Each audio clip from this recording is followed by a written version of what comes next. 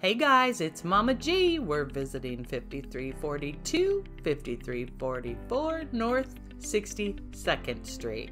So you saw a quick snap of the front of the property.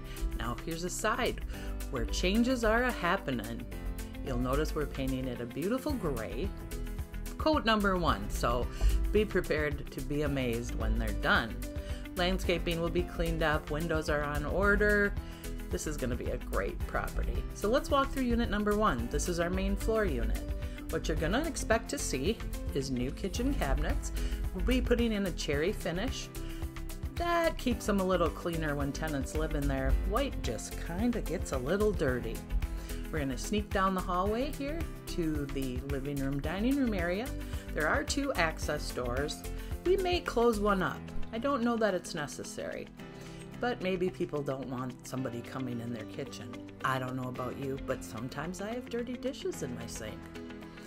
Bedroom number 1. 3 nice sized bedrooms in this unit. I really believe we're gonna pull some nice numbers on this duplex. Nice corner lot with a fenced yard. Nice sized bathroom. As you know, it was gutted down to the studs. We really prefer to do that because we don't know what's behind the walls, and that allows us to send a warranty that we can in fact warranty because we know it's done right. Bedroom number 2. Again, we'll be putting new baseboard, trim, casing, doors, 6 panel, you know it, Mama G style.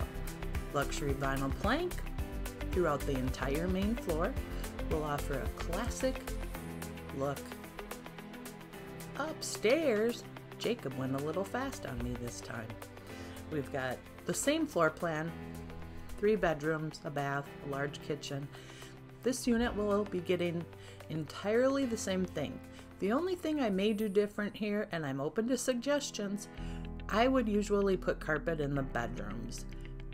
Especially when you're living on top of someone, it's going to give a little more quiet, it's going to give a little more warmth. Love to hear your opinions. Sound off on that.